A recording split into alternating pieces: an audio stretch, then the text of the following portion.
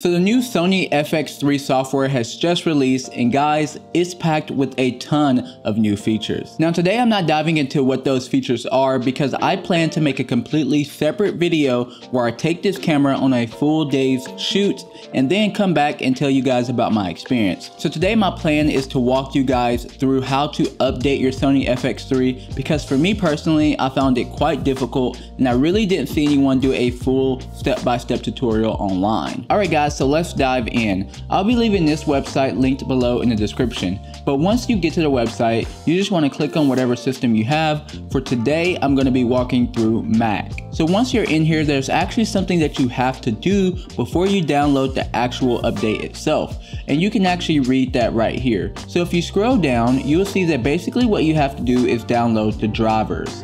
So right here, it tells you what your drivers are that you need to download. So if you have an Apple computer that has an Intel processor, you want to click this second one. If you have a new Apple Silicon processor, then you want to click this first one. Now, once you click on that, it's going to take you directly to the download page. And so you want to go ahead, read through the terms and conditions, and then right down here at the bottom, it gives you the option to download it. Now, once you download that, you will get this screen on your computer. So basically what you want to do is just double tap and install it. Now, right after you finish the installation, you will get this alert right here. So what we want to do is actually click this, and it's gonna take us right in here. So we need to unlock it with our password. Now, once we do that, we actually need to restart our computer. Now, when we do that, like this prompt says, we need to hold down the power button until we get into this certain setting that's gonna allow us to enable what we need to get this update on our camera. So once we click that button, it's gonna completely shut down. Okay, so once your computer has completely powered off, all you wanna do is press and hold the power button. You're gonna hear the chime, and then you're gonna see it say continue holding for startup options. Now once you see that, you wanna continue holding, loading startup options, and then you can let go. Now once you're in here, you wanna click options, continue.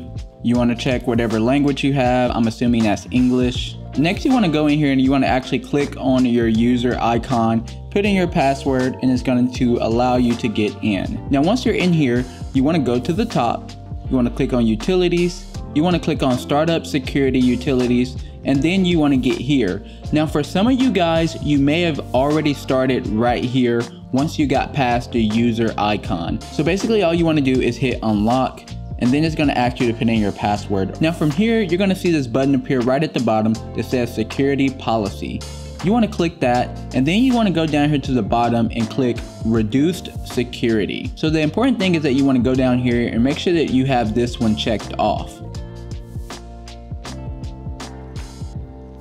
Now once you've done that, you want to click OK, put in your password again, and it's actually going to take these settings that we chose and apply them to the computer. Now after that, we want to go back up here to the top, and we want to restart the computer. So now that your computer has booted back up, you want to go back over to the Sony website, and then right over here is actually time to download the update and install it to our camera. So just like before, we're just reading through the policies, and then we're actually going to download the update this time. Now before we actually plug in our camera and update it, there are a few things that I want to let you know. If you have any custom menu settings at all, they will be completely deleted after this update. And so if you want to save those, then follow this next step.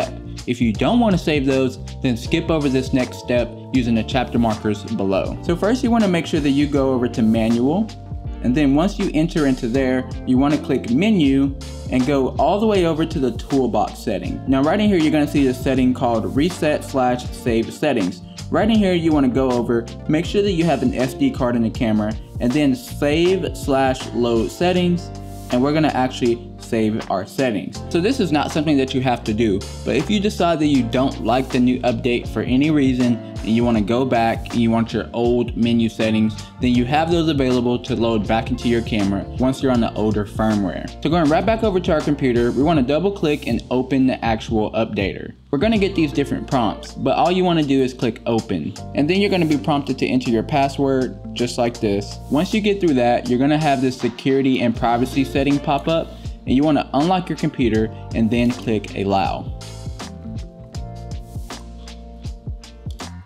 And then it's going to ask you for your password again.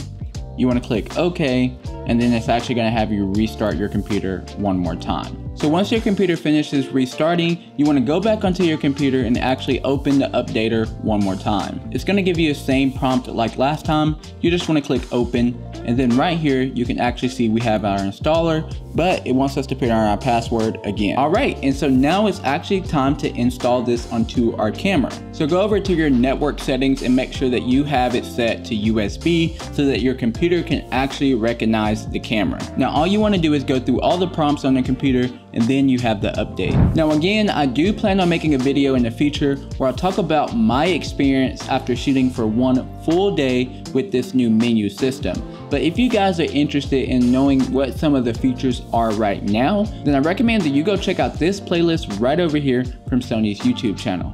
Until next time, I'll see you in the next video. Peace.